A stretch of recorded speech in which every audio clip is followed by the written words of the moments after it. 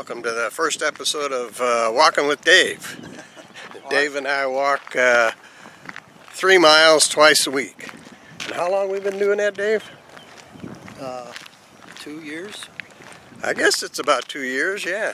So Larned calls it walking with Dave. I call it walking with Larned. In a little while we'll maybe be walking with Larry and Larned. Yeah, we usually have a couple other people that like to walk, so we'll see who shows up. I understand you were working the poles? Oh yeah, that was a fun day. Yeah? And also doing some election officialing beside working the poles? Did you make any money working the poles anyway? That's what I was wondering. Well, let's back up a little bit.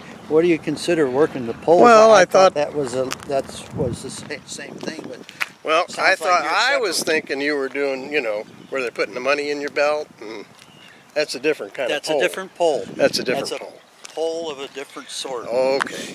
Did you go vote? Yeah. So yeah. You know, when you go vote, they ask you for an ID and then they give you a ticket. Yeah. It tells you. Yeah, there was about 20 people when I went. There was a girl running for alderman in the city of Burns Mill, unopposed. So I wrote in Mickey Mouse. Now, we did go see the movie Noah. Oh, yeah. Yeah. Yeah. Probably one of the worst movies I've ever seen. Was it that bad? It was bad. Not that the fact that it didn't follow the Bible, that was okay because I knew it was a Hollywood film. It was just a bad movie. Just not a good movie. Yeah. So that was a waste. Well, that's why I let you go see him first. Yeah, right. That's a good idea. I spend my money, tell you don't go see it, and you're all set. Right. Works out good. It does. Yeah. Everybody's happy. Yeah. Happy, happy, happy. And my cell phone pooped out. No kidding. The day we were walking, you and I were walking, and we went up to the new store, Gander Mountain. Yeah. And Kathy was supposed to call me and let me know when she was done at the doctor's office. I remember that. So she called me too. Yeah. So I get no call. Nothing. And I don't know what's going on, you know, she's not calling. I check my phone, there's no calls, no recent calls.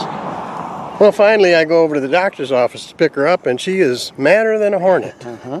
I called you 10 times. I said, I didn't get any calls. Yes, you did. I said, no, I didn't. Look at the phone. No missed calls. Come to find out, my phone wasn't receiving any calls or texts or voicemail, nothing, for I don't know how long.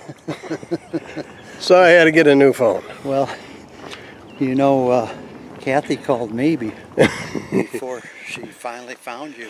And like you said, she was madder than yeah. She said, well, where's Larned? I said, I don't know, we got done. We went to Gander Mountain, we got done.